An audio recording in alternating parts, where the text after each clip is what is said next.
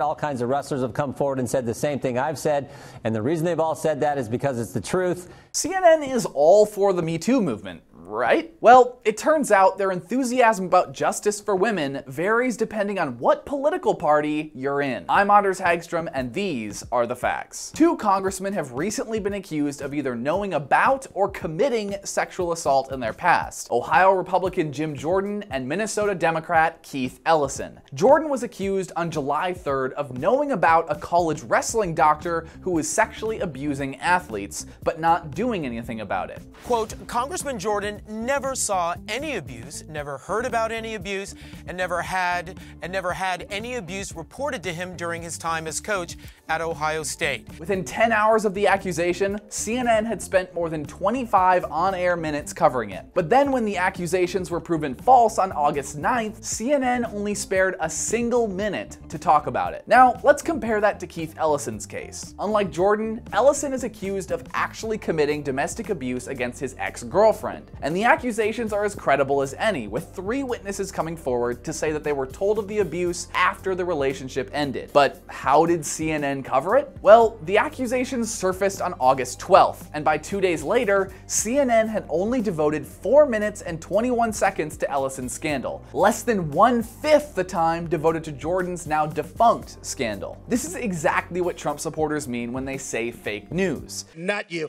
Your organization's terrible. Your organization's terrible. Let's go. Go ahead. Quiet. Quiet. Go ahead. She's asking a question. Don't be rude. Don't be rude. Don't be rude. No, I'm not going to give you a question. I'm not going to give you a question. You are fake news. CNN didn't lie when they covered Jim Jordan, and they didn't lie when they covered Keith Ellison. But when you're claiming to be a nonpartisan news organization, but you spend 5-fold as much time on a Republican scandal compared to a similar Democrat scandal, there is an obvious bias. Either CNN needs to drop the facade and admit they're a liberal outlet, or start reporting the news fairly. And now let's go to some of your comments.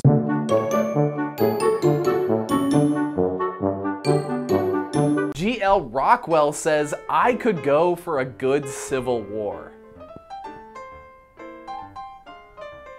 No.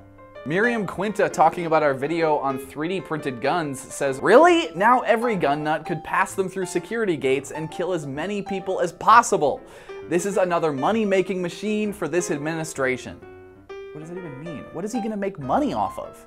I'm super confused. Like, what, does she think Trump gets money for every 3D printed gun that is printed? And also, they're not undetectable. They all have little pieces of metal in them, so. Greg Olson says, I wonder if the Q team in the NSA might be the Q everyone is talking about. Smiley face with the nose. He added the nose and the smiley face. That's pretty impressive.